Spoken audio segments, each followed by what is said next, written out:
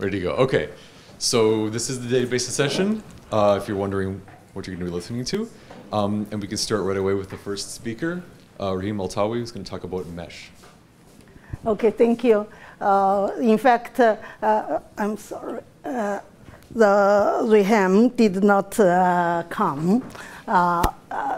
He was my first postdoc and joined the University of Victoria recently. So I'm Guanggong. Today I will talk about the mesh, a supply chain solution with locally private blockchain transactions. Okay, so.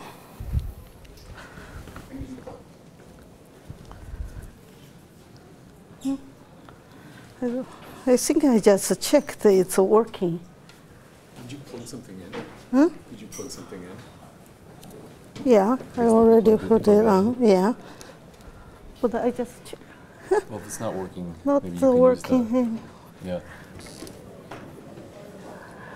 So, because the talk is 17 minutes, so I will walk you through about first, what's the problem we face when we're working on the RFID supply chain management problem. Then I will show you the blockchain-based solution for supply chain management, what are known things. Then I will show you our new work. First, I introduce you the security architecture and the protocols. Then those architecture provide those properties. We can provide the flexible privacy and transaction confidentiality. And finally, I will show you our proof of concept implemented through the ERM. And finally, give some remarks and the future works.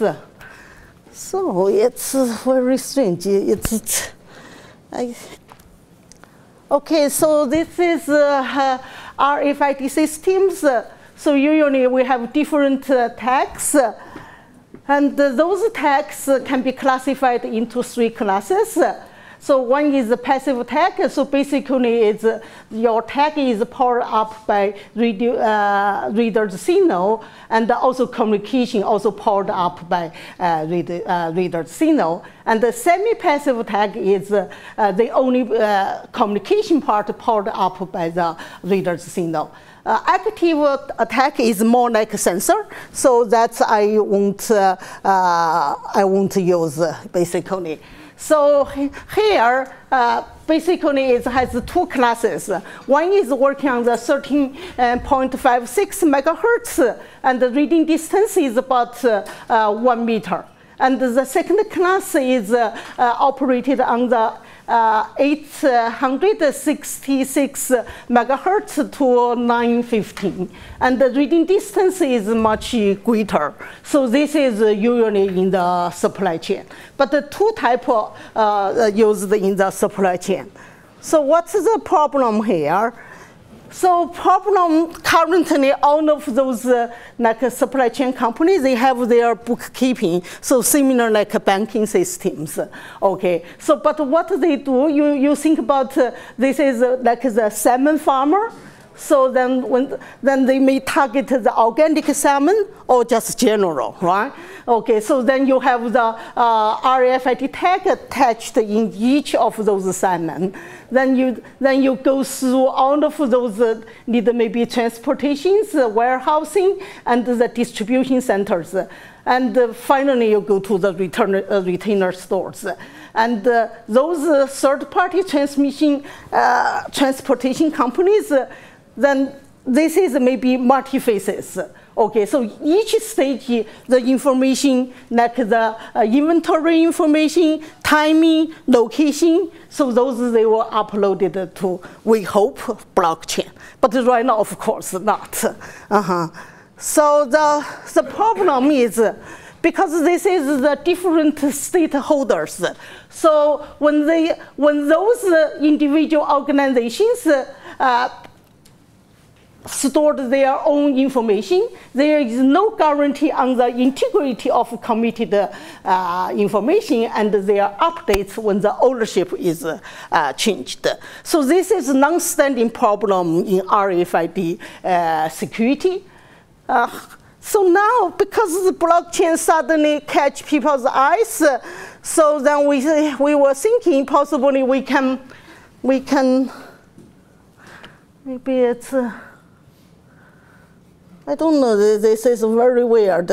I tested before I gave a talk. It worked fine. Then I can control, but right now. Can you use the function and backwards arrows to go between the slides? Yeah, so can I just, so I go to the preview, where I can go the full screen.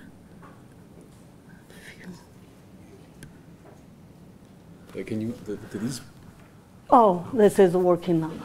Because some guy used my connector tried.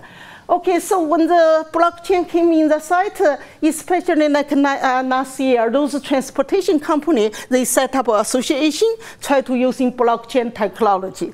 Of course, the blockchain is a decentralized peer-to-peer ledger system, and also they can provide the trusted consensus computation and the immutable data between untrusted identities. Okay, so currently anonymous, for example, Bitcoin provided by the pseudonyms, and the Monero, those provided by the like the ring signatures. But how about the senders' privacy, receivers, and the transaction? Those privacy can be guaranteed also efficiently. If you don't care about the efficiency, of course, you can do the zero knowledge proof. Then you can use very advanced crypto. Okay, so this is, but at least immutable, those properties, then we can use. Okay, so then how to apply this blockchain to supply chain management? Then we were thinking most likely the property is immutable ability. But how we can apply to the supply chain? The reason is we need not just the transaction privacy, we also need accountability. Okay, so at the very beginning, we think this two concept is a little bit controversial. But however, solution we give is locally privacy. Basically not fully. Okay, so here, because in order to save space, so I define my transaction privacy. It contains two properties. First is anonymity of participating entities. So basically it's sender's privacy plus confidentiality of transaction information. So this is what I call the transaction privacy. Okay, so are there known solutions? Yes, IBM, they created their Hyperledger fabrics. Also, they signed the contract with Walmart. I think anyone from North America knows Walmart. So they have that food trust supply chain management. However, Fabric is a private permissioned blockchain. Only certified members can transact, maintain, and update the blockchain. So that's the first thing. Our goal wants to using permissionless, like the public blockchain. Also, confidential entities. So they achieved this by creating the many those local blockchains. They call the channels. Okay. However, this is raising the issues like the scalability, also possibility for a covert channel for leakage. So this is not studied well. And also cost. So if that's any company, maybe medium-sized company even, they want to subscribe, then this is cost from the 38,000 to 17,000. So this is US dollar per month, just membership fee, not the space you store your data, your information, just the membership fee. Okay, so that's so our goal is can we using public blockchain to provide some solutions to supply chain management? This is our goal. Okay, so because we set up this goal, then the problem is how we can solve the problem on transaction privacy and accountability in the blockchain. So because supply chain is block by block, so this concept just fit blockchain nicely. Okay, so those are third-party logistic companies. So each of them, when they hand it to another party, this is we call the ownership transfer. Okay, so how we guarantee this? Then those, if that's blockchain block, so they are authenticated history. Okay, so this is what the goal we try to achieve.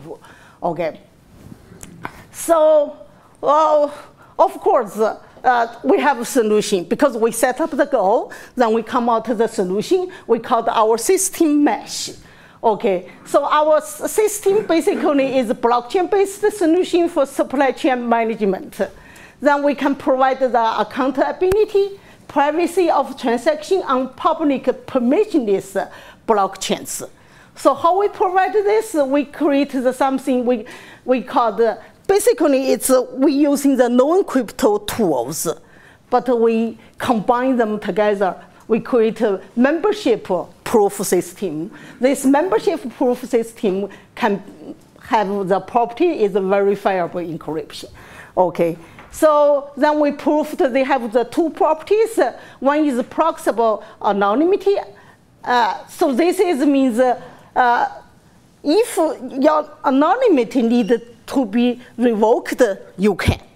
Okay, otherwise anonymity is guaranteed. And the second property is forward secrecy. So basically it's only current data owner can update the status on the blockchain. And he also can see the previous one. And the previous owner cannot see now after he hand out to the next owner. Okay, so how we can achieve this? Then this is back to RFID system. Okay, so this is our architecture. Basically, we need, this is our supply chain contract.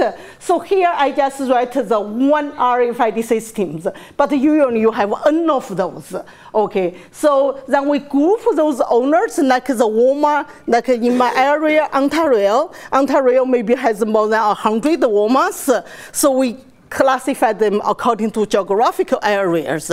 So those are called the owner group. Okay, so then we create the app on the owner group. They can talking with the blockchain.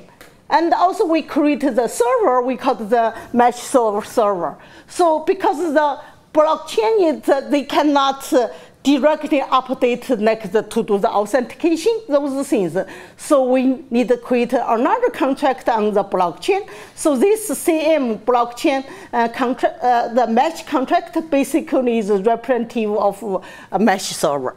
Okay, for the mesh server, then we also divided it into the two functionalities. One is authorization manager, second is revocation manager. Okay.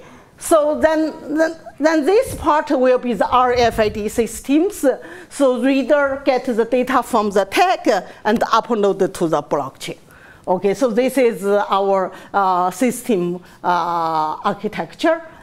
And of course, first, that any participant, they need to do the registration with the mesh servers. So first, they create their wallet account. And then they have their ID basically their public key. So but however, in the blockchain, we know your public key does not need a certificate. However, in order to do the revocation, we need. So they need to get a certificate before they use the system. Okay, so they registered with the mesh server, and the mesh server will put the entire ID list, so the group of the participant into the mesh contract. So mesh contract, we are talking with the supply chain directly. So later on, they can do the verification. Okay, so we look at how to do the authorization. So basically, when the owner wanted to upload some information or wanted to update some information, they will send the account list. So account list is already scheduled who is the next owner, and its entire chain's owner. And also each owner is a group, not just individual, and also it's the chain. Okay, then also provide, so the one who upload the information or updating information, he will encrypt his identity by mesh server's public key, so we call this as C. Then we provide the proof this ciphertext is indeed the ciphertext of the one who uploaded the information. So this is a proof system PID. Okay, so that's a supply chain contract. In order to accept this is valid updating, he will contact the mesh contract. So mesh contract check whether this is within the account list they uploaded before, and reply yes or no. So here I still put some line. The reason is basically mesh contract is representative of mesh server. So they are basically one entity, just different functionalities. One one is on the live on the blockchain. And this is revocation, so I will skip that. Okay, so for the underlying cryptography, basically we need using zero knowledge proof, as this is conducted in the literature. Okay, so this is what we did, how we generate the proof. So basically this is ID, then we encrypt it by mesh server's public key. Then we prove the proof, which show this is indeed, this ciphertext is this guy's ciphertext. Then we digital sign, then this is similar as the blockchain. However, we sign the ciphertext instead of plain text. So that's why we provided the confidentiality of the transaction. Okay, so this is how we generate the proof system. So then we look at the RFID site. So this is we targeted because it's the supply chain. They're using two types of the tag. One is the EPC tag, another is the NFC tag. So this is their power consumption is very low. So the reason I want this is because we assume attacker cannot eavesdrop the channel from tag to reader. So this is a very, strong condition here, or you could think it's very weak security model here. So then this is the authentication. So it's the general challenge response authentication. However, when the new owner comes and he sends the request, so he will generate the new key by one-way key chain. And so this is the link, because this is tagged to the reader. We assume this link, eavesdropper cannot do the attack. So that is a very strong condition. Okay, so that's we implemented. And according to the actual supply chain stakeholders, then so this is what we look at. However, we did the comparison, so ours, so you can look at our, I will skip this, our is most efficient. However, this is what we, maximum, either RAM can process 20 transactions. So then those costs is according to the December 2018, so basically not practical. Right? Because usually for the supply chain, the throughput is much higher than this. However, this is either RAM can process. Okay, so this is what we did. Okay, and then the problem is limitation. Basically, the real world problem is you basically finally you trust owner put true information. Right? How you detect if those clone the tag? They upload the fake information. This is we haven't touched yet. Also, our mesh authentication server is a centralized point now. So you say you're debating, you want the blockchain will be decentralized. You also want to secure, then you also want scalability or throughput. So we cannot. Then we make a mesh server is centralized. Also, RFID tagging, I mentioned to you that uplink, upload the channel, we assume you cannot eavesdrop. This is a very strong condition. However, currently it is because their power consumption is so low, so you cannot eavesdrop. Okay, I think I'm on time, right? Okay, good. Yeah, yeah. Okay, so we can take a question while the next speaker sets up, so we don't bleed into the next speaker's time. So. Lots of existing anonymous. Yeah. Lots of existing anonymous blockchain systems are not really anonymous if you actually look at them from a non-theoretical perspective, but just looking at the number of participants on the network and what they do. Right, so there's lots of attacks on Monero and Zero, Zcash, etc. Have you considered this type of attack in your work, and sort of what is the minimum number of participants needed, and what is the behavior needed to actually have sort of real privacy properties and not just theoretical ones? Yes, we look at those. Like the zero cache is using the zk as the proof for zero knowledge proof.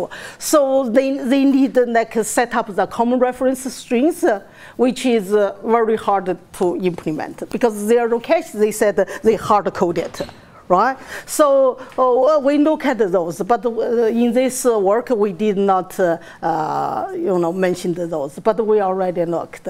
Okay, thank you. But it's very interesting because right now I believe many companies are very interested. For example, because this is supply chain, but you can directly adopt it to the IoT. When you put a tag on your any object, then you get another system.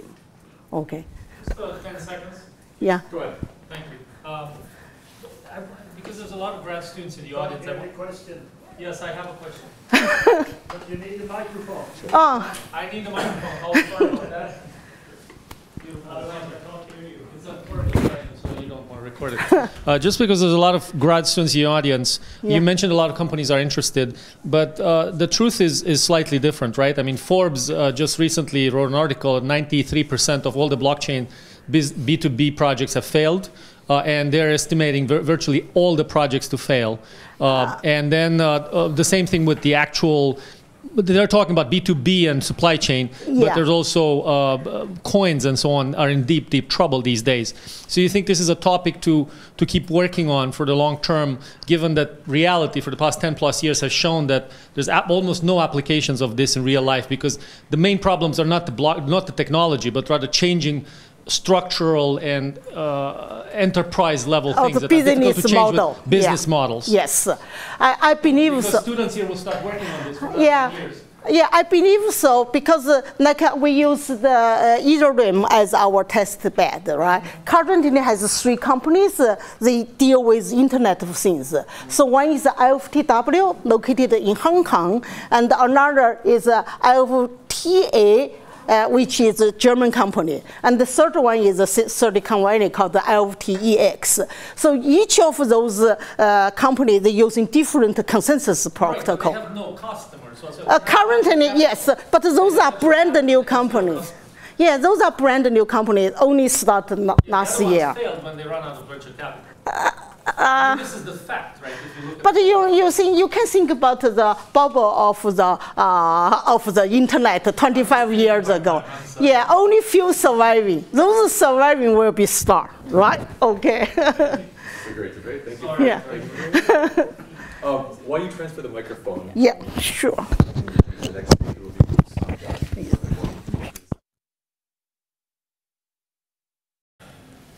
Okay. So my name is Gauss, and today I'll be presenting on breach-resistant structured encryption. This is a work done at the Encrypted Systems Lab at Brown with Seni Kamara and Tariq Mohtaz. So In today's world, a huge amount of data is stored and processed on databases in the cloud. This data includes our sensitive health records, our secret and not so secret communications, our shopping activity, etc. And unfortunately for us, even if we trust the server hosting the data, we do not. These databases are very unprotected from external adversaries that can break into the server and steal it. And in recent past, as many of you might be aware, there have been a constant occurrence of data breaches. And this is happening to governments, small businesses, large businesses, big organizations, etc. The Equifax one alone affected 143 million Americans. And the need to keep this data safe from these attackers is now more urgent than ever. So, like I said, data is stored in the cloud, in databases, and now there are roughly two ways in which this data can be stolen. One, the adversary compromises the applications and then queries the data. Two, the adversary breaks into the database and steals, breaks into the server and steals the database. And we are more concerned with option number 2 here. So the question becomes, can we encrypt databases even in use? And what we want here essentially is to be able to encrypt the database in such a way that it can be privately queried in use. And the answer is yes, we can, and we have known that for quite some time now. But there's an efficiency trade-off. There's a trade-off between efficiency, functionality, and privacy here. For example, if you want really efficient schemes, you'll have to sacrifice on privacy and leak more to the server, and so on and so forth. So one of the building blocks for encrypted databases is called structured encryption, or STE in short, which is a way for us to privately encrypt data structures. And for the rest of the talk, I'll focus on STEs. So let's say you have a client that has some sensitive data in a data structure, and there's a server which you do not trust. And so the client will have a setup protocol which takes in a security parameter, the data structure, and outputs a secret key K and an encrypted data structure. It will then send this encrypted data structure to the server. At this point, the server, some information might be revealed to the server, like the size of the encrypted data structure. And this is captured by a setup leakage function called ls. Now, the client might want to privately query the encrypted data structure, and for that it has a token algorithm which takes in that secret key it produced, it takes in the query, it produces a token. The purpose of this token here is to hide the plain text underlying query from the server. The server takes this token and the encrypted data structure and produces an answer using the query algorithm. The answer then goes to the client. Now, at this point, the server might be able to learn something from the token it just saw from the query protocol, like whether the search was repeated or what was the size of the result set, and so on and so forth. And this is captured by another function called the query leakage function, or LQ. Now, in the same way, you can have an update token function that takes in the update and produces an update token. I'm not showing the lines here. And then in the same way, the server has an update algorithm that updates the encrypted data structure. And likewise, you have an update leakage function that captures that leakage. Now, knowing all this, knowing that we can encrypt data structures, such as dictionaries or multimaps, and produce encrypted multimaps and encrypted dictionaries, we a little bit of background on this. When you have an encrypted multimap, you can think of it as an encrypted inverted index, which is a very powerful search primitive, and which has served as a basic building block for many single search keyword SSE schemes. Encrypted multimaps are also building blocks for encrypted NoSQL databases, encrypted graph databases, encrypted relational databases. Now, a little bit of refresher on dictionaries and multimaps. Dictionaries map label to values, like W1 here is a label is mapped to ID1, W2 is mapped to ID3, and so on. Multimaps, on the other hand, are map labels to multiple values or tuples. Multimaps can be thought of as a generalization of dictionaries. Now, in the structured encryption slide that I had, we can now instantiate a data structure with multimaps and encrypted data structure with encrypted multimap. And notice that all the red changes on the screen here. I've replaced EDS and DS with MM and EMMs. Right. So now I'll just state the adaptive security, what adaptive security means in the context of STE. The standard notion of a security for STE guarantees that the setup algorithm and the encrypted structure reveals no information about the underlying structure beyond LS. the query algorithm reveals no information about the structure and the queries beyond LQ. The update algorithm reveals no information about the structure and the updates beyond LU. If this holds for adaptively chosen operations, then the scheme is said to be adaptively secure. Right. A security property of recent interest has been for privacy. Informally, it states that updates cannot be correlated to previous queries. For instance, if you search for, let's say, a keyword W, and then you update for W, the server at this point should not be able to learn that these two updates are for the same operation. These two operations are for the same keyword. And formally, in BOSH 16, it was defined as update leakage revealing at most the number of updates and nothing more. So, along with the standard persistent adversary, which can be thought of as a server itself, we are also interested in a snapshot adversary in this work. So let me just quickly tell you the difference between the two. Now, a persistent adversary can be treated as the server itself, and it holds your EMM. If you send it a token, it can see the token. It can send you back your response. It can see the response. You can send it more tokens. It can see them. It can see the answers. You can send it update tokens. It will see that update token, respectively. Now, a snapshot adversary, on the other hand, is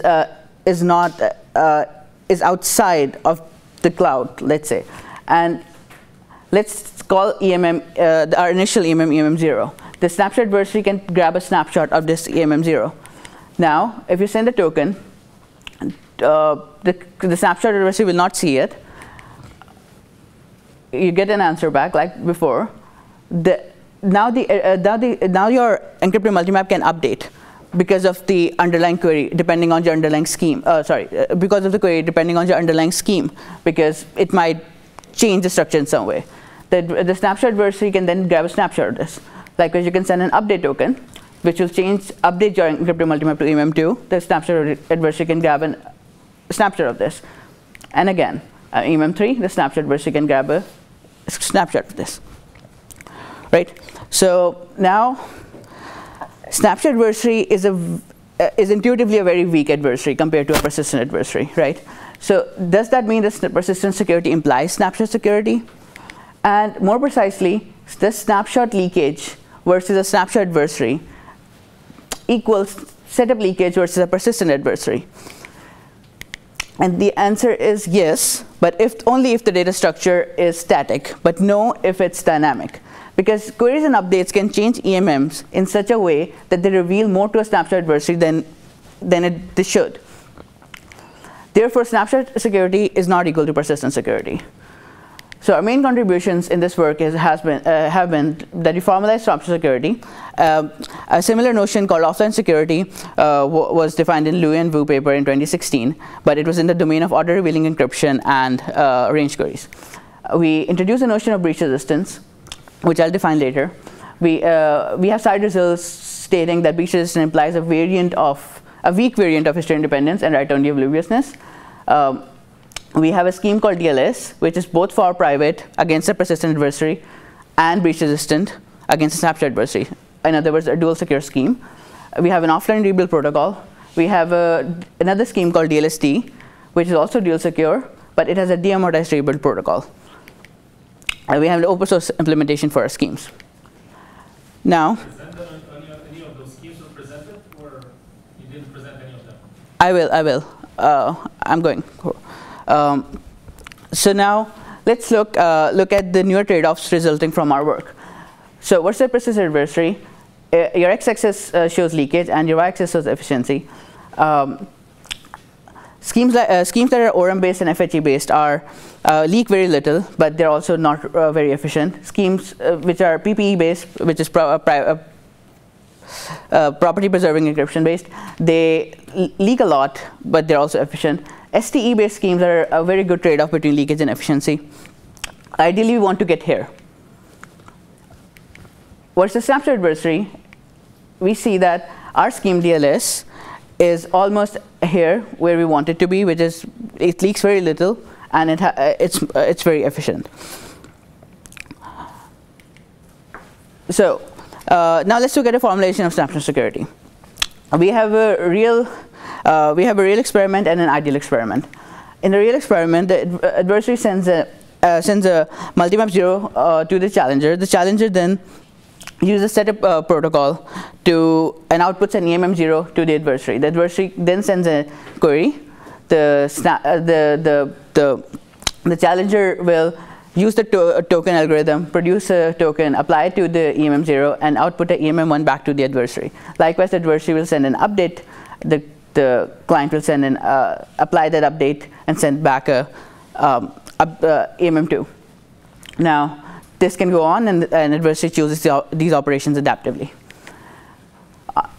In the ideal experiment, the adversary sends a multimap to a simulator. The simulator does not get the multimap, rather it gets a snapshot leakage of the multimap. The snapshot leakage can be thought of as what the snapshot adversary learns at setup by taking a snapshot of the structure at setup.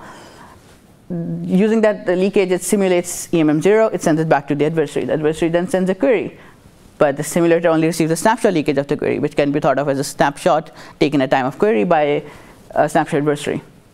Leakage learned from that snapshot. The simulator then simulates the query token, applies it, and sends back EMM 1. Likewise, you'll send update, it will get the snapshot leakage of that operation, apply the simulated update, send back the simulated EMM 2. And this can also go on, and an adversary chooses the operation adaptively. So the main idea here is that the adversary should not be able to distinguish between a real experiment and an ideal experiment. Okay, so breach resistant. We define breach resistant as snapshot leakage revealing at most the size of the current structure. That's it.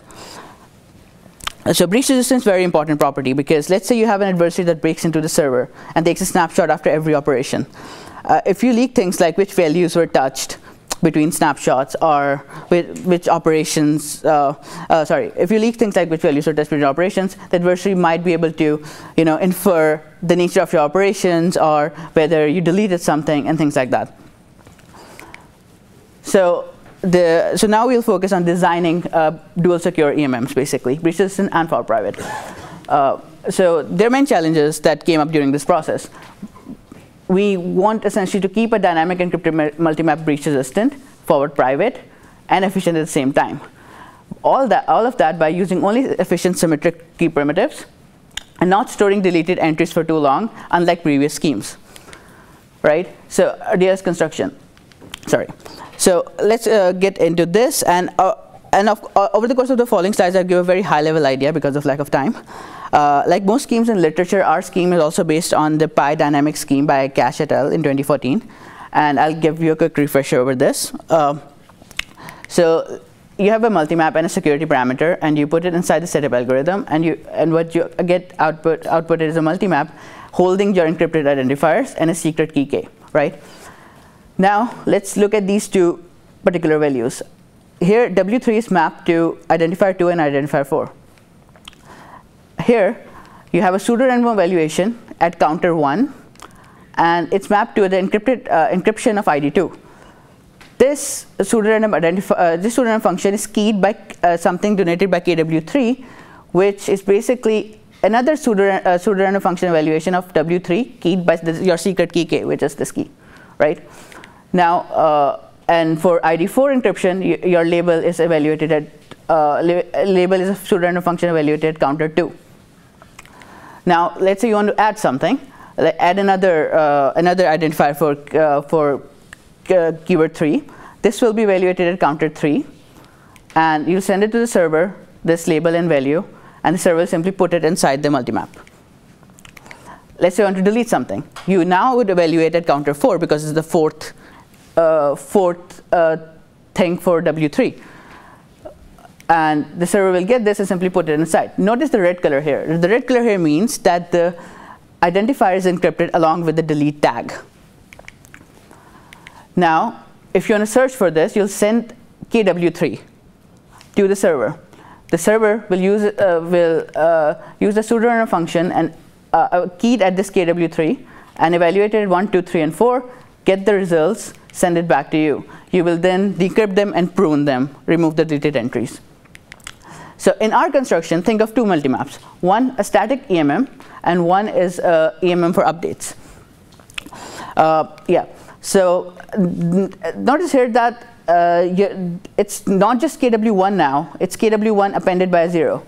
I'll talk about it later. It's done to get for privacy, because the scheme that I just talked about in cache, it wasn't for private.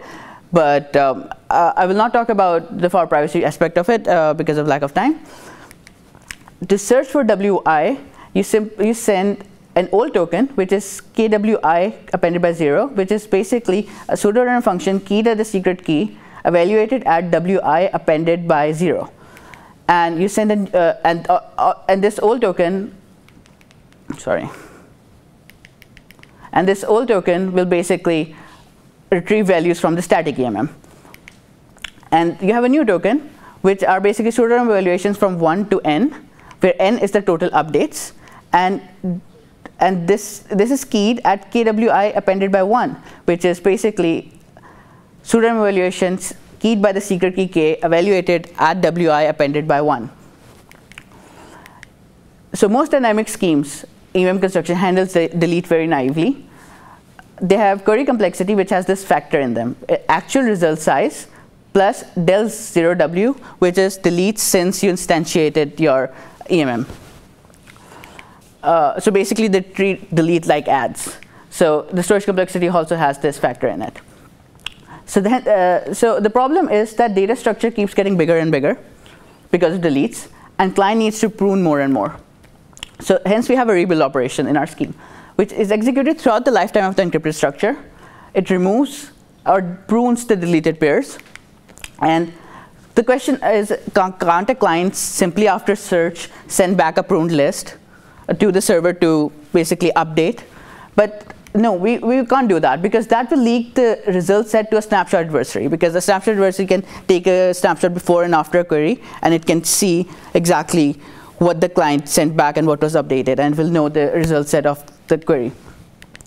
So approach number 1 for rebuilding: client queries for each keyword and recovers encrypted IDs, removes the deleted IDs, reinserts the new encrypted keywords and IDs. But there's a leakage. It leaks new information to persistent adversary, query leakage of unsearched for keywords. The persistent adversary doesn't need to see query leakage of unsearched for keywords. So you have an approach number 2, where we keep track of these unsearched for and searched for labels during the rebuild between the rebuild operations. And we use approach number 1 for search for labels, because the server already knows the result set for those. And for unsearched for labels, we sample pairs uniformly at random, re-encrypt and reinsert them. But there's a problem. Rebuild is an offline process. You have to stop everything, rebuild the structure, all right? And we can't allow snapshots during it, because the snapshot adversary can learn things by client sending back and forth stuff. So we have a variant with deamortized rebuild, which is executed during the updates, but it requires a stash at client. But the full details for that are in the paper. So we have implementation, which is of a version with offline rebuild, a version with deamortized rebuild. It's about 1,000 lines of code in Java. It's in the Cluj encrypted search library that's available online. The experimental set was Amazon EC2 C38X large instance. We had 32 core CPU and 60 GB of RAM. We used the Wikipedia dataset with 26.5 GB in size and about 2.5 million files. Experiments are done in memory. So setup time, the x-axis is the number of label value pairs. The y-axis are time in minutes. And it took almost 13 minutes to set up an EMM with almost 85 million pairs. About EMM and client state sizes, the y-axis is the size in gigabytes. The x-axis is the number of build pairs. Size of EMM is 85 million pairs and almost 11 GB. And size of client state for 85 million pairs is almost 200 MB.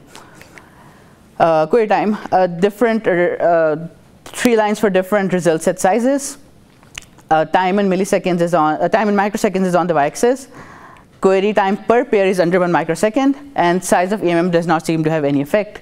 Update time, we have these different lines are for different parameters for the deamortized rebuild. I didn't go into it, it's in the full paper.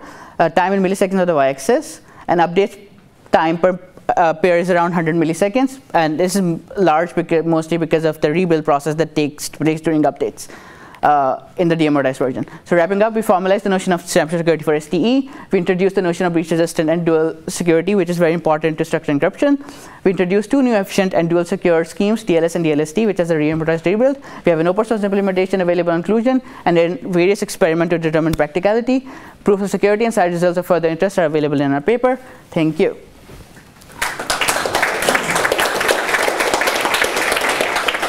All right, we're getting right up against the 20 minutes, so let's have the next speaker set up. That is, set your laptop up, but you have to keep your microphone so they can hear your response. Yeah. Okay, Radu, I'll bring over the mic.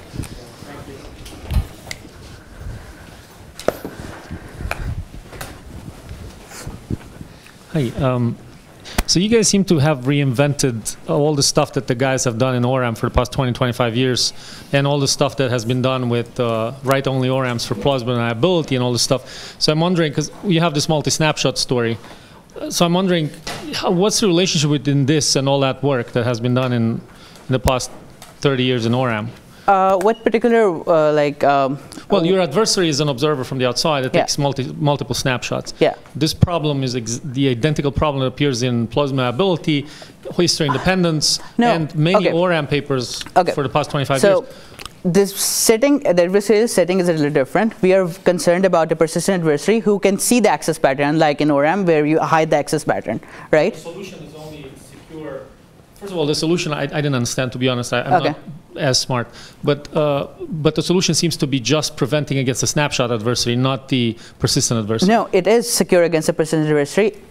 And it has a standard ST leakage profile that all the ST schemes have. That's the thing here. It's a dual secure system. Oh, I can see. You're leaking a lot of info. That's what you're saying. You're leaking I am. Okay. So I'm leaking more than like an ORAM. You know, if I was using an ORAM, I would leak less to a persistent adversary. Obviously, I will not leak the access pattern. Access pattern is being leaked here, but that's because it's an STE scheme, which it's secure against with a certain leakage profile against the persistent.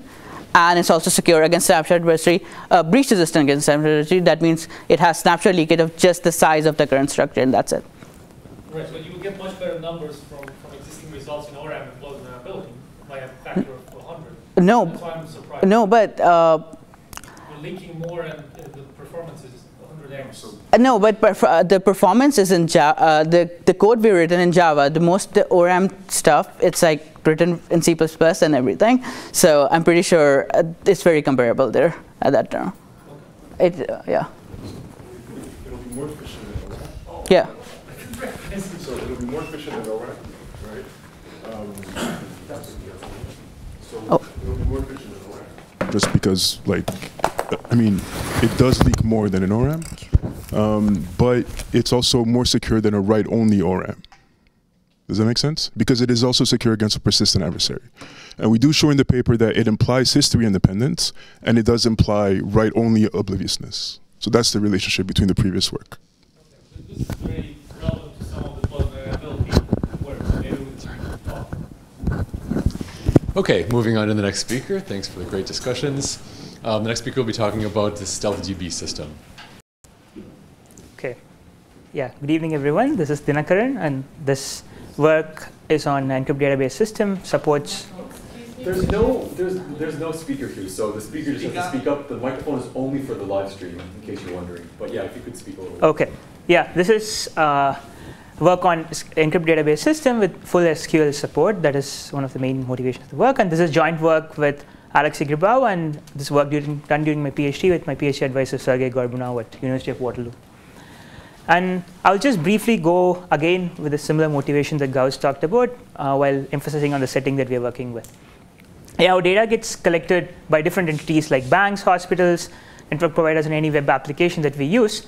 And typically, there is a DB admin who sets the access policies on the data that we are using, and also, say, attests credentials or provides credentials to different clients. And clients, I mean both the end users who access their own data that they store in the database, and also typically like some employees in the organization who can perform some queries on the data that their company has collected. And also this database is either maintained locally or moved to a cloud provider for typical access. And it's very common that, I mean, there are many kinds of attacks that we have seen over the years, each for like different reasons. and the source of the reason is different. But typically, like we are working in a setting where, I mean, this work is about a setting where the access policies we assume are like done correctly, and it's about enforcing them. And also, we are assuming that we are not talking about the leakage due to the data that's being collected by the query. So if someone is allowed to query something, we are not talking about the implicit data that can be inferred from the queries. We are just trying to protect against like attacks, like say if someone can dump the memory, or so typically like the snapshot attacks that you're talking about, but against someone who is not allowed to make those queries. Okay. So we want an encrypted database system, which ideally has the security and performance. So security, we want the leakage profile to be as low as possible, and the performance, ideally, we should match the underlying database system, which operates on the plain text. So we want the efficiency comparable to the underlying plain text database system. And the main focus will be on ensuring the functionality to be complete. So we want to support all kinds of SQL queries, and also the DBMS functionalities. By that, what I mean is a DBS functionality, like it performs many things in the background, like query planning, parsing, like data backup, restore, and all kinds of things to ensure that the safety of the data, and also that to maintain the efficiency of a large-scale database system. So our work focuses on ensuring also these functionalities in addition to supporting complete SQL support. And this, one of the things that we do is also maintain low intrusiveness to the database system. So the DB community is evolving while like developing mature database systems. So we want to ensure that we don't revamp the DBMS with a new construction. In this work, we try to aim for like minimal reduction to the underlying database system while providing security. In this setting, there are like two famous works. One is popular works. One is the work of CryptDB, which uses property-preserving encryption to support the queries that are enabled by property-preserving encryption. And the rest of the subset of queries will be transferred to a trusted proxy who will decrypt the data, perform get the result back to the server. And another work is by Cypherbase from Microsoft Research, which uses FPGA as a secure hardware to perform to decrypt the data and perform the queries over the data and encrypt the results and send it back. The problems with these is that in CryptDB, while using property-preserving encryption, there have been a lot of attacks shown which say that if we have auxiliary information about the data, it's like completely broken even for snapshot attacks. And the problem with using FPGA in Cypherbase as this is that typically in all cloud providing environments, to ensure the safety of the device, to ensure that none of the operations that are performed by a remote client damages the device, all these current cloud providers use a monitoring program on the FPGA, which effectively means that the system administrator can potentially get access to all the data that's being performed, computation performed inside an FPGA. So this work, we focus on obtaining an encrypted database system which supports the confidentiality of data end-to-end for the model of snapshot attacks against weaker adversaries. And we also aim to provide, as I mentioned earlier, a complete SQL database support with low intrusion to the underlying database system. And we believe that this is more graceful degradation of, even for stronger attacks like persistent attacks with passive adversaries. We believe that this is more graceful degradation of security compared to the prior work which supports entire SQL queries. Okay? And we built a prototype on top of Postgres. So this work, to achieve all this, we use Intel Software Guard extensions, and this design with its own limitations in mind. So to give a brief recap of what SGX does, typically when computation is performed in the memory of system, just doing things are like unencrypted in memory, and just doing a memory dump will reveal all the data that's being computed on.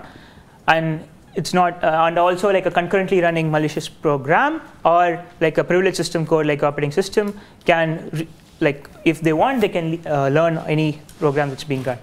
So the goal of Intel SGX is to encrypt the data or encrypt parts of the memory such that the memory page gets decrypted only when it's moved to the CPU for computation. So if you trust the hardware, the only information that even the privileged system code can learn from the program that's running inside is that the data that goes as input to the, they call it enclave, the data that goes as input, the data that comes as output, and the code that's running inside the enclave when it's inserted, but nothing about the intermediate state of the computation that's running inside the enclave. So this is the security property that Intel SGX provides. And the second property that it provides is that I told that there is an untrusted part of the program. Sorry. It's the untrusted part which loads the code inside an enclave. So a remote user can ask the SGX hardware to produce a signed of the hash of the code that's running inside the enclave. So this is to ensure that the code that's running inside the enclave is actually what the remote user wants to run inside. So yeah, like one trivial naive solution that we could think of potentially as a first thought is, why don't we run the entire database management system inside an enclave? Because it provides the confidentiality properties that we want, like why not? But the problem is that the trusted memory size is limited to 128 megabytes as of now. That's the size of the memory that you can keep encrypted at a time. And it's not just like some initial trial. It has some inherent bottlenecks due to which Intel is not being able to scale. And also the program that's running inside does not have support for I/O. And these are like due to these are the performance systems level constraints. And also even the current implementation with just 128 MB and lack of I/O is subject to like different attacks, like access pattern leakages and other kinds of attacks. So we have to like be careful in the like while designing the code that we run inside the enclave to ensure that it's not subject to these attacks. But if we're not careful, then these attacks will come into play.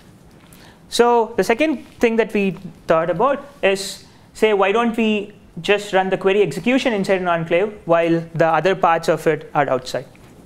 But just doing a simple mini benchmarking by, say, just reading a binary tree into an enclave and performing the deserialization and, say, trying to access a leaf, we realized that even for like half GB of data, we had overheads of up to 10x or 9x compared to just doing it in plain text outside an enclave.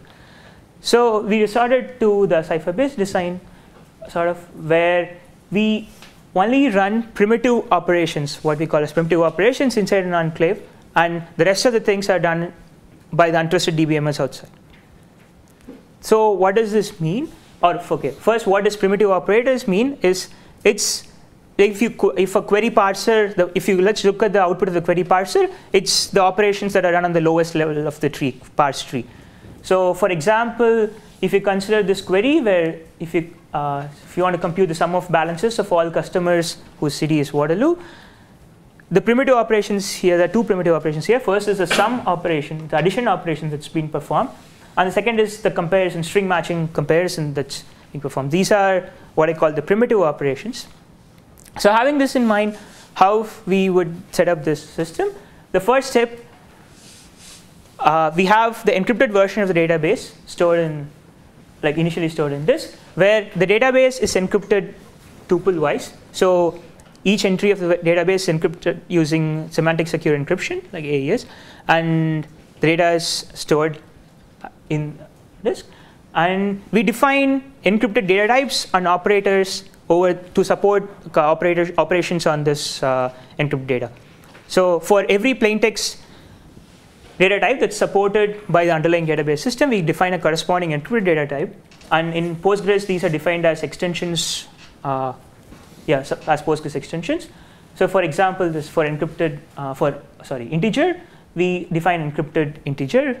And for every operator that's every operator which operates on this plaintext data type, we overload this operator with to work with the encrypted data type. Okay, and these are also in Postgres, they're defined as extensions to Postgres. And for instance, here for the equal to operator, we define this procedure which calls the equal to operation running inside the enclave. This is if we have the encrypted data types.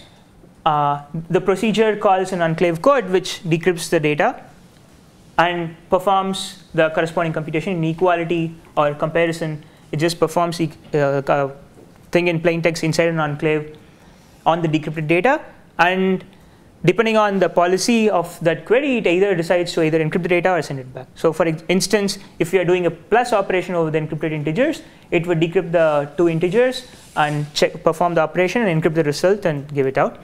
And for comparison operations, in this current setup, we are not encrypting the result. We're just revealing whether the comparison operation is, the result of the comparison, whether it's less than or greater. And the advantage of this kind of thing is that this also lets us to perform operation between an encrypted data type and a plain text data type, and then decide whether the final result should be encrypted or not.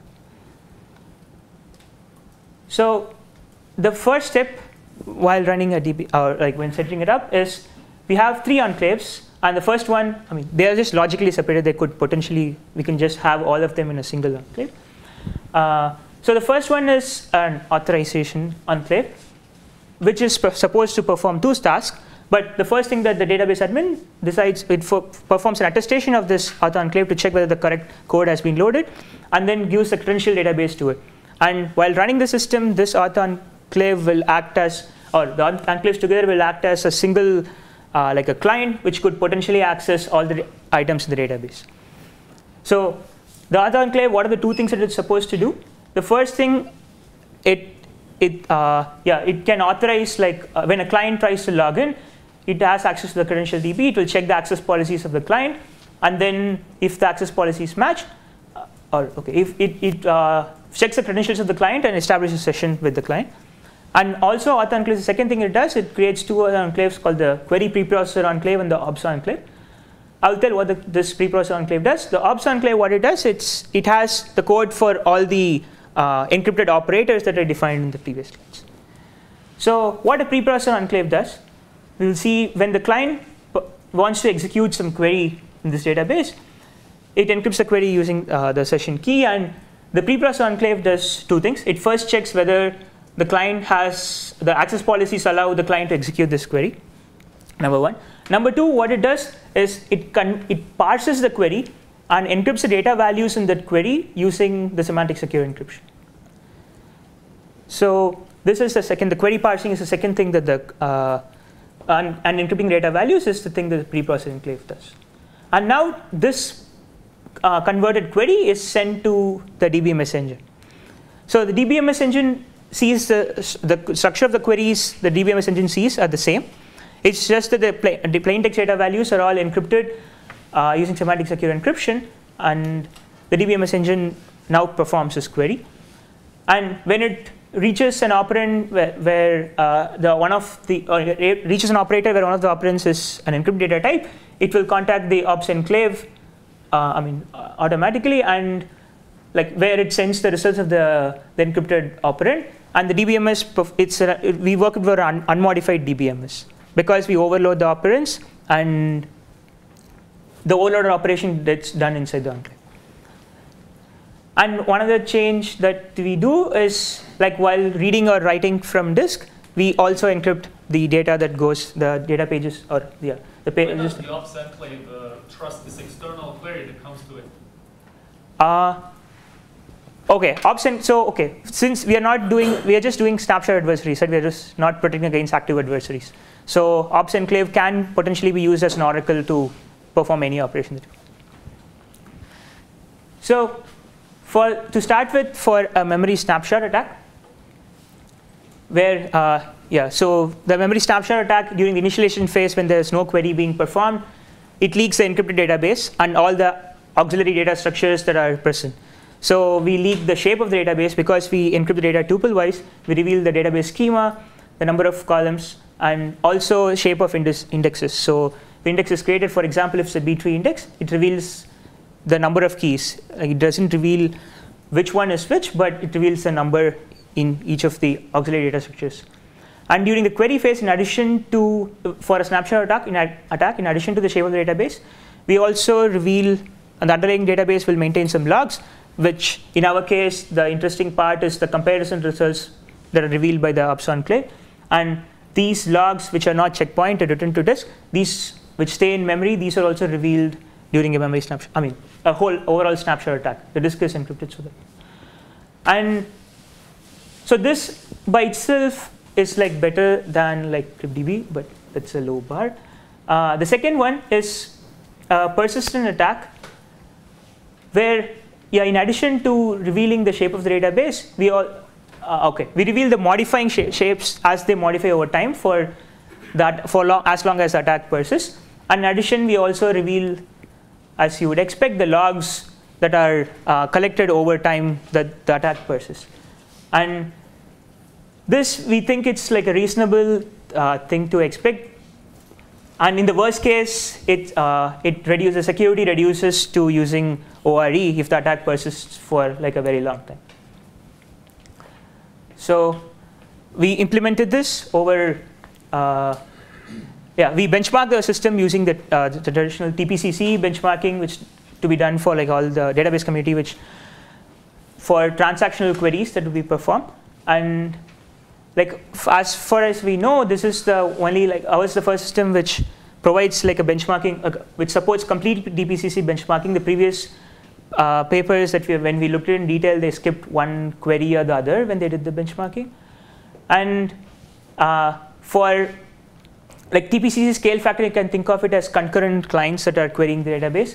And in our work for like concurrent 16 clients, we get like a throughput reduction of about 30% over the plain text database, and with a latency about like 1 millisecond, like in the median case.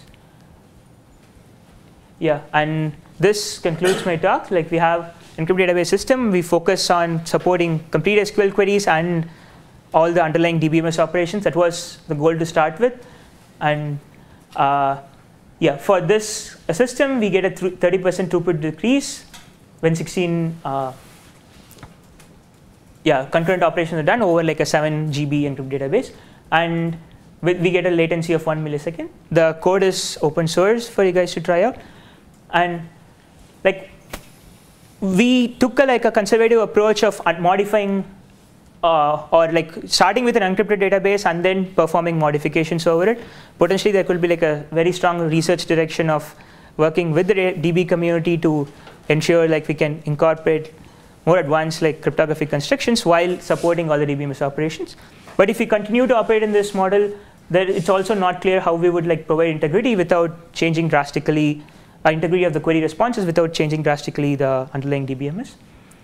And also, like recently it has been shown that just having the shape of the query responses, we can reconstruct, or for like with some assumptions, just providing the shape of the query responses, we can reconstruct underlying data.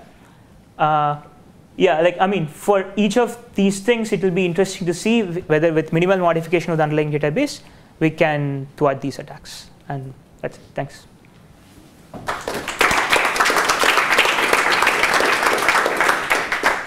Okay, we have 1 minute for questions.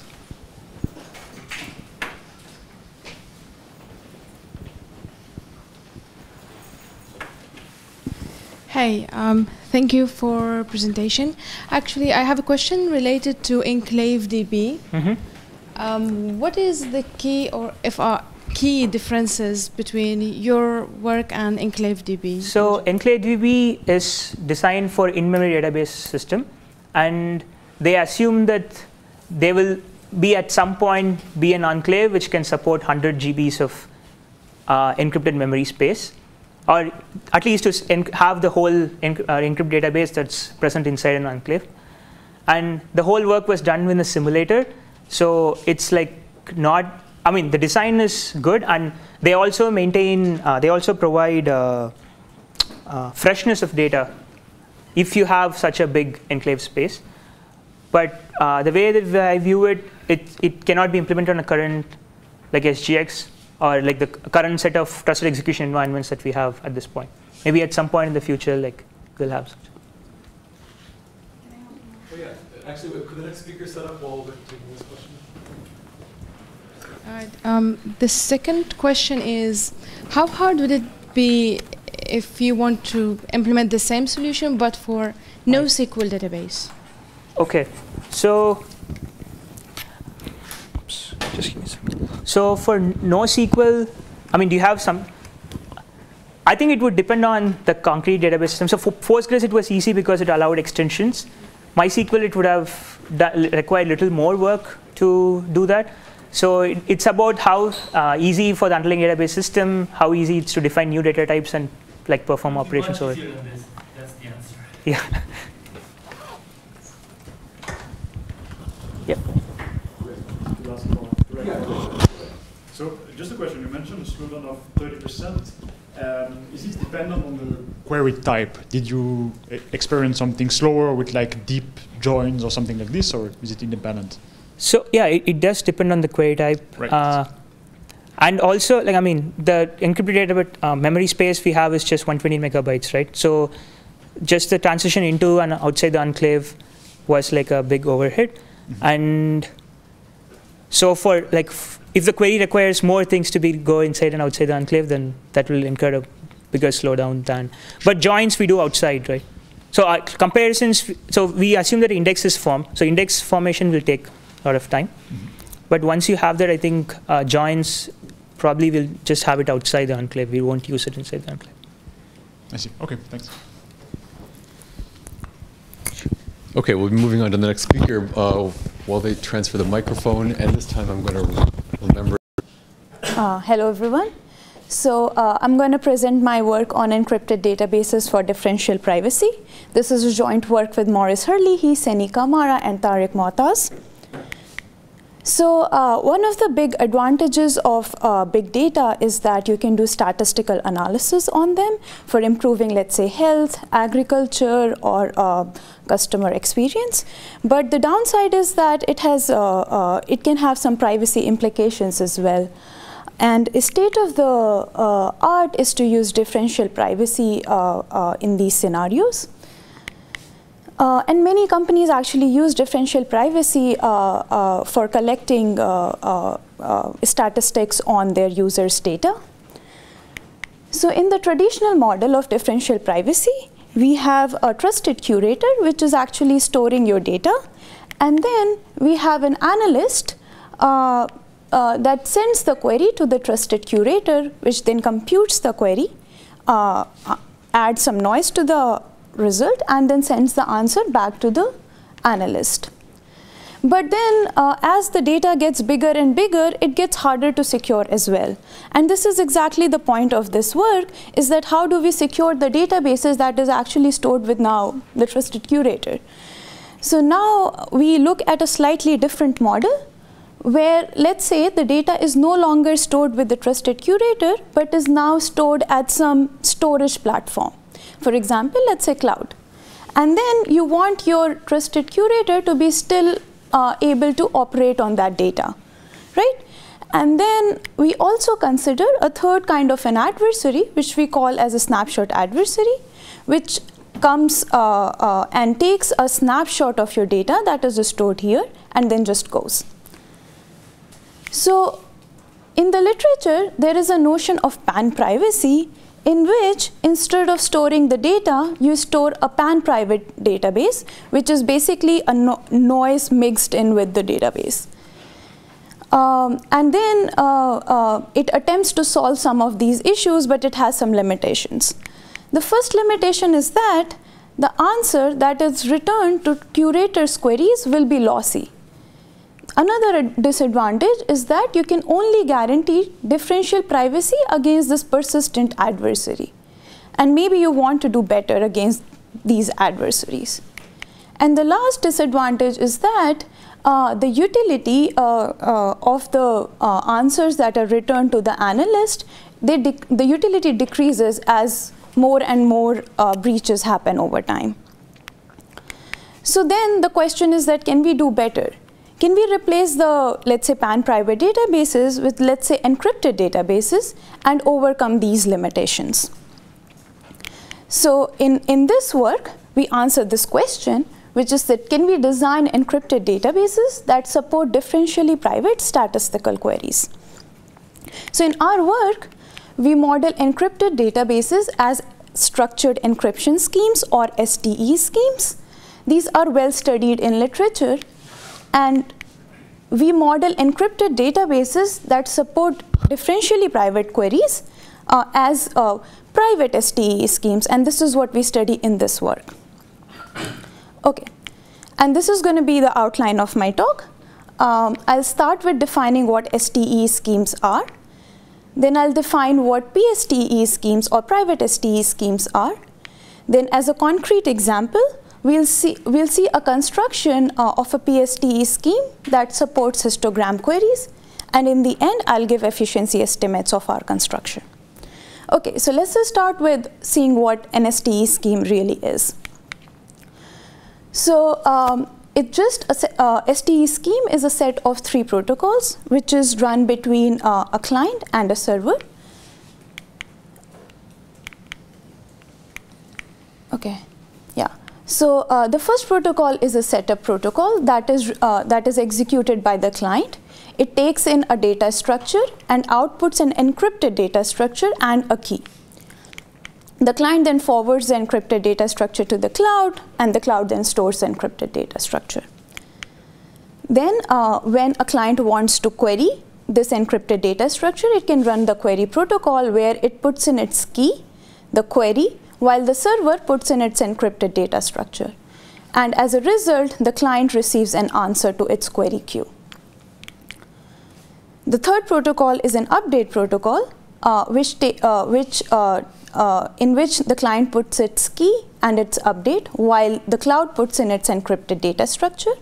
And as an output, update returns a new encrypted data structure, which is encrypted data EDS prime, and then the cloud updates its own encrypted data structure.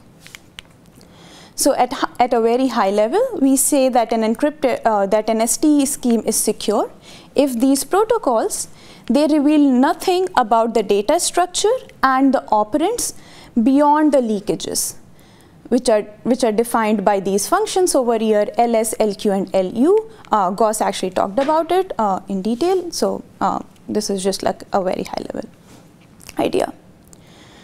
So now we know what an STE scheme is. So now we'll go ahead and see what a PSTE scheme is. So a PSTE scheme is a set of 5 protocols. The protocols are executed between a curator, server, and an analyst. The first is setup. It is also executed between these 3 parties, and at the end of which the server receives a private encrypted database, PEDB, and the curator and the analyst, they both receive a key. The next 3 protocols, EADD, EREMOVE, or EQuery, or you can think about it as encrypted add, encrypted remove, or encrypted query. It's run between the curator and the server. And if it's an eQuery protocol, the curator gets an answer back, whereas if it's an update, like an add or a remove, then this PEDB gets updated. The last one is a pQuery or a private query protocol, which is run between a server and an analyst. So analyst sends its query and the server responds with an answer back. So for correctness, we want that this eQuery protocol should return the correct response back to the curator. And by correct response, we mean that it should be correct and it should not be a noisy response. If you remember, one of the disadvantages of PAN privacy was that curator was getting a noisy response. So we want that this result should be correct. And then we want as correctness property from pQuery that the result that's returned to the analyst should not be too far away from its true value with high probability. Okay. So if you remember, there are different kinds of adversaries that we consider in our model. So there are different kinds of security definitions or security properties that we want against all these kinds of adversaries. So let's look at the security guarantees that we need. Against the server, we need a persistent security. Gauss actually talked about it, so again at a very high level. The persistent security is an extension of the STE security definitions that we saw earlier. And in addition, we want that even the pQuery protocol should not reveal anything about the data structure to the analyst beyond the leakage, which is denoted by LP over here.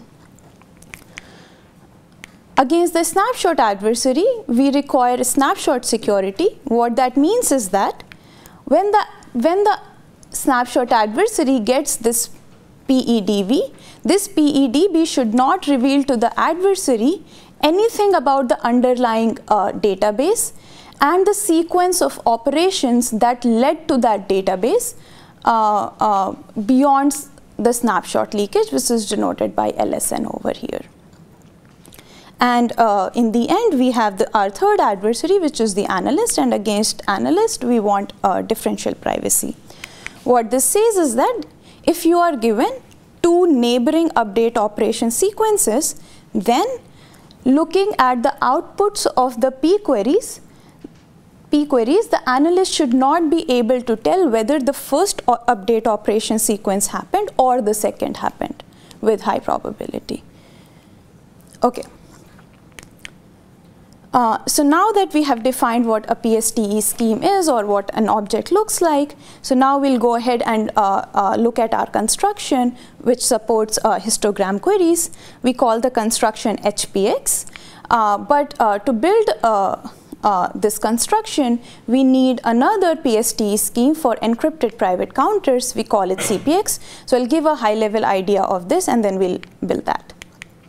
Okay, so let's see what a CPX is.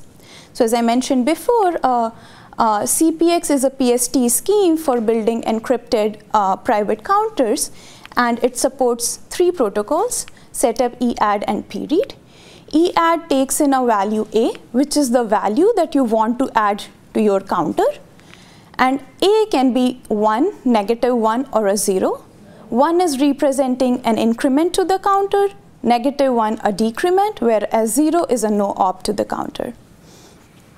Then PREAD, it simply returns the counter value, and we want that this counter value should be differentially private. So to build this encrypted private counter, as a building block, we use the binary mechanism from Chan et al. I'm not going to describe this due to the lack of time, but the thing to remember is that this binary mechanism, it implements a private counter. Remember, what we want is an encrypted private counter, and a binary mechanism, it gives us a private counter. And it uses a range tree to implement this binary counter, private counter. Okay, so now that we have a private counter, how do we convert it to an encrypted private counter? So what we do is that we use additive homomorphic encryption and encrypt all the nodes of the range tree. And then if a value needs to be added to any of these nodes, we simply use, we add that value homomorphically. So that gives us an encrypted private counter. Now let's quickly look at the security properties that this encrypted private counter gives us. So against the server, so during an add operation, what the server sees is an encryption of this value A that you want to add to the counter, and this encrypted counter here itself. So looking at these things, the server simply learns that an add happened. That's it, nothing else. It doesn't learn what A is or anything else. So against the snapshot adversary, the snapshot is simply this encrypted counter, looking at which the snapshot adversary basically learns nothing. And against the analyst, differential privacy is guaranteed because the binary mechanism ensures that this counter is differentially private. So it just follows from there. Okay. So now that we have our building block ready, we'll go ahead and see how we can construct a PSTE scheme for histogram queries. So just to give a high-level idea of what histogram queries are, it's just like counting queries, which count the number of elements that satisfy a certain property. So you can imagine that you want to count the number of people in the in your database that are between ages, let's say 10 to 20, 20 to 40, or anything, right? Okay. So as I already mentioned, that as building blocks, as a building block, we'll use CPX, but along with that, we'll also use a dynamic STE scheme for databases. So STE subscripted with DB really means an STE scheme for DB, but from now on, whenever I say STE, just think about it as like STE scheme for database. Okay. So we have our three parties, curator, server, and an analyst. So the server, as a PEDB, maintains two things, an encrypted database and encounters, where you have one counter representing one bucket in a histogram. Then EDB is set up using STE.setup, whereas the counters are set up using CPX.setup. Then when the curator initiates an EADD or an EREMOVE protocol, server first updates the EDB over here using STE.update, and then it updates the counters using CPX.update. So for example, suppose the curator adds an age 20 to the database, and let's say that 20 corresponds to the second bucket of the histogram. So you want to basically increment this counter by 1, right? So you add 1 to this counter using CPX.EADD, whereas you add 0 to all the other counters because you don't want to increment them. Okay. Then when the curator increments eQuery, the server simply uses STE.query on EDB, computes the answer back, and sends it back to the curator. For pQuery, when the analyst sends a pQuery to the server, it uses CPX.pread on the counter that is given as a parameter by the analyst to the server. So the server just reads the counter corresponding to this bucket ID using CPX.pread and sends the answer back. Okay, so now we know what the construction looks like. Let's see what the security, what kind of security is provided by this HPX. Okay, so one thing I like to mention here is that I'll give here a very high level idea of how the proof goes, but we have formal proofs of security in our paper, and if you want to look at them, please see our paper. So the first adversary, let's look at the server. And these are all the interactions that ever happen with the server. And let's look at them one by one. So during an update, the first thing the server did was update this EDB using STE.update, right? So at which point the server actually learns the update leakage of the STE. And then it also learns the EADD leakage of the counters. But if you remember, the EADD leakage was just that an add happened. So that really means nothing. And also because all the counters are updated, the server never gets to know which counter you really updated. Okay. Then during an eQuery, again, the EDB was queried by the server using STE.query, right? So at that point, the server learns the query leakage of STE on this EDB. In the end, we have a pQuery. The leakage is just this bucket ID that is learned by the server because the CPX.pread had no leakage. Okay, so this was the security against the persistent adversary. Against the analyst, differential privacy simply follows from the differential privacy guarantees of the CPX. In the end, we have snapshot adversary. So against this kind of adversary, so you have snapshot leakage from EDB and you have snapshot leakage from CPX. But then we saw that snapshot leakage of CPX was nothing. So snapshot leakage of our PSTE scheme or HPX is simply equal to the snapshot leakage of EDB. Okay. That was the end of our construction and the security proofs or informal security proofs. So let's see how it does in practice. So if you remember, the time it takes to add a value to an HPX is equal to time it takes to add the value V to the database and time it takes to update encounters, right? Because you were adding to the encounters. Similarly, the remove is same as add. query time it takes to query our HPX is equal to time it takes to query our database, because that's all we did. And for pQuery, it's equal to the time it takes to read one of the counters. So we use PyAir with 2048 bit key as our additive homomorphic encryption scheme. We used the DLS scheme from Amjad. The Goose just described this protocol as our STE scheme. And in this scheme, database is actually represented as a multimap. The maximum number of operations were set to 2 to the 32. The number of bins that we considered was 25, and the multimap size was 10 million pairs. And these were the estimates that we got.